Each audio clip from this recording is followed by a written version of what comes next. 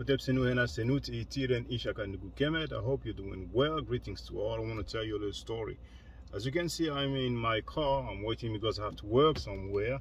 And there's a black man who passed by and he said, "Hello, do you speak English?" And I said, "Yes." And I expected him to ask me for direction.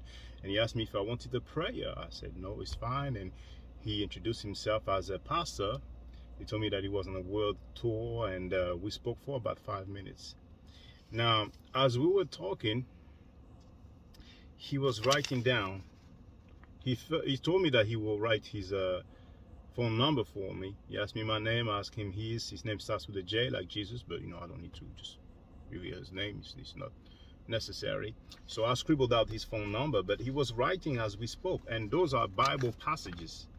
You have different passages. So we have Isaiah 33 something. We have John 1:9, John 14:14, and all that good stuff. So I told him at one point, if we will go to a museum in Paris, and say museum, I said yes. I said because the Louvre Museum, it is worthwhile to go and visit it.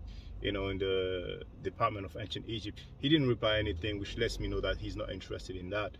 And the sad thing is that he was not really listening, and pastors are used to teaching to their congregation. And the main thing I want to say, because I want to make this video short, is that he told me that the Ark of Covenant was found and it's in Turkey. And I told him, first he said there's an Ark of Covenant in Ethiopia, and I said no. And then he said, but you're not letting me finish. And I said, if it was found, people will know. He said, there is an Ark of Covenant in Ethiopia with some scrolls inside, and people have to, in order for people to access it, they have to go through some validation, for lack of a better word. I'm paraphrasing, but I use a word of, that persuasion. And later on, as we were about to finish, he told me that the Ark of Covenant was found and that it's in Turkey. So I told him the same thing. I said, no, if it was there, people would know about it. And he said, but it's online, it's on the internet.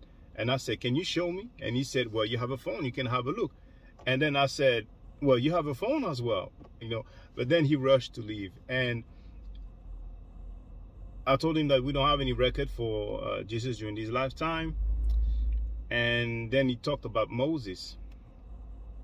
And he said, Moses wrote the first 5 books. And, just this morning, I was listening to the good brother Chris MVP Harris, and he was talking to somebody, and the person asked him a question like, how is it invalid? Like the Torah, Exodus, how is it invalid? And then Chris Harris said, because he described his own death. So I told him, no, Moses didn't write the first 5 books. And then he asked me why, and I said, because he described his own death.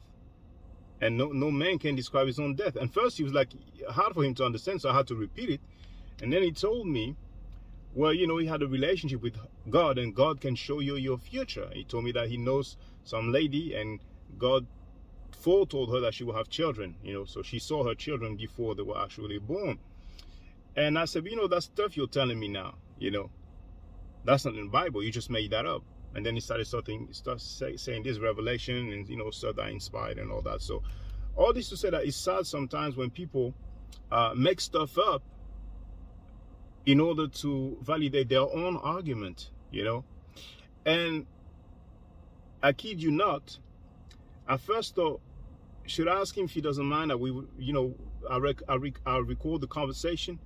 But I thought to myself, he's not really letting me speak. So if he knows it is recorded, he will let me speak even less. So I thought, okay, forget about it.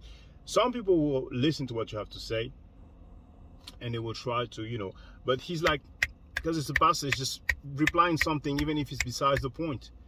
So I wish him well. If by any chance he happens to come across this video, then please show me the Ark of Covenant in Turkey, but you cannot just believe anything you hear or anything you see. When I told him about history, he said that history is man-made.